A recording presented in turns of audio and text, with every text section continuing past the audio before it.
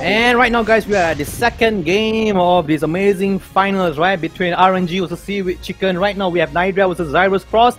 Just want to let you guys know the score is 1-1. Even though we've only played one game so far, RNG had one game in hand because they did not go to the lower bracket, right? So, but with a really good draft and good play by Ruby, he just made it into a 1-1 between both teams, right? So right now, we are back to square zero.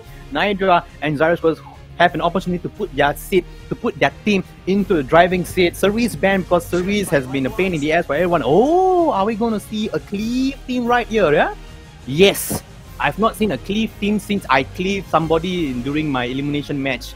Yeah, so let's just see how it goes. A-Lot's first pick, Nairda picks Last Rider Crowd. I mean, you should expect a Cleave coming soon, so you should definitely prepare yourself. But an A-Lot's pick, we don't really say that there's this Cleave coming from. There is still chance for Zyrus to pivot himself from the draft and go to somehow tanky team or maybe a cruiser team or control team. So Nairda picks Ruel and Last Rider Crowd. Again, is Ruel in Friends Convoy. Very good pick. So tanky, so beefy. Yes, Zyrus picks a Kayron as well. A-Lot's Kayron, you are seeing big damage right here. But the A-Lot's not fully awakened. If A-Lot's die by very close, it's because of the 5th awakening, yeah guys? So let's see. Is Zyrus gonna stick to cleaving? Or is he gonna make a U-turn and go bruiser? Yes, he makes a U-turn and goes with the FCC. He's like, hold up, nope, no cleaving today, I'm gonna go back to bruiser, yeah? Because if he wins, he puts his team into the driving seat. So Ruby probably, hey, no cleave, man. Okay, then he picks FCC. Okay, so he picks FCC. So Nairda right now identifying that it's actually a FCC pick. Maybe he's trying to go A-Lots to push first turn, snipe someone, and then, you know, a lot of combat readiness identifies this. So Nairda will have to see how does he go against this. Is he going to go control? Are you going to go speed? And he goes with the T-Serene and he goes with the Broman draft as well. And so Zyrus on the other hand immediately picks Specty and probably going to lock down a Champ Z. I mean, the only person who can deal Specty, Last Rider Cross ulti, T-Serene's ulti, and Broman if he procs his first skill and also his ulti as well. So it's a very interesting draft with the Specty pick right there. It really, if you don't deal with the Specty is going to do a lot of damage to you. However, if you can get rid of the Specty very early, you probably see yourself in a land of a very comfort land, yeah. Because I do assume that the A is going to give the turn to Specty. So and Nairda picks RB last pick. So I do believe that you got to get rid of RB. RB will probably get rid of Specty, yeah. But it really depends on the draft as well. I mean the bans as well. Draft wise, it's a very new perspective. I do seldom see draft like this in RT, of course, yeah. But for Nairda picks pretty standard. Very good unit. Zyrus as well is trying to experiment himself with the first pick A-Lords and then he straight pivot to FCC, Kayron, and he goes back to Zerato and Specty. So there's an equal balance in terms of offensive power. He gets rid of A-Lords, Nairda, and Zyrus get rid of T-Serene, yeah. So they do understand that this game is very important because you put your team into a driving seat 2-1. The score right now is 1-1. So it really depends on decision making, especially on equipment speed as well, and a series of RNG. So Broman goes first.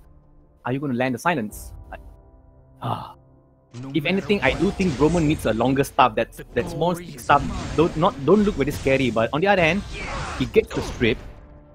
Zerato counters and silence Broman, but did not silence a RB. Alright, so FCC right now is silent as well. That silence on FCC is huge, okay? Because right now, Crowd will be able to do big damage. That provoke as well is huger than the silence, right? If he did not provoke, you will see big damage and good night Specty or probably good night Kayron as well. So he goes with normal attack, gets it on FCC and Kayron. What a shame if he gets it on Specty. I do think Specty was down, so Specty don't have a chance to actually get one auto attack right here. So he goes with the auto attack on Broman. Okay, Broman looks like he's about to go down, yeah? It's about to go down. Kevin Hart right there. So Ruel is probably going to heal Broman to give Broman another chance to actually do his first kill and probably, by all means, get the pushback as well. Oh, he goes on RB. Okay. So he's going to go on FCC because I do believe when you attack FCC, you get double chance to land your second passive. Is he going to get it? He didn't get it. Okay, he didn't get it. So Champ Z right now is going to do auto attack or maybe AoE because there's immunity, so you will not land the attack buff and defense break. So it really depends on what he does. Are you going to do big damage to the team? Are you going to get rid of Broman? He goes for the Broman. Broman is on the brink of death, still hanging a whole lot, a little longer. Hodor, you know, Hodor. So last Rider Cross is going to go right now, going to just probably auto attack in front of the lab.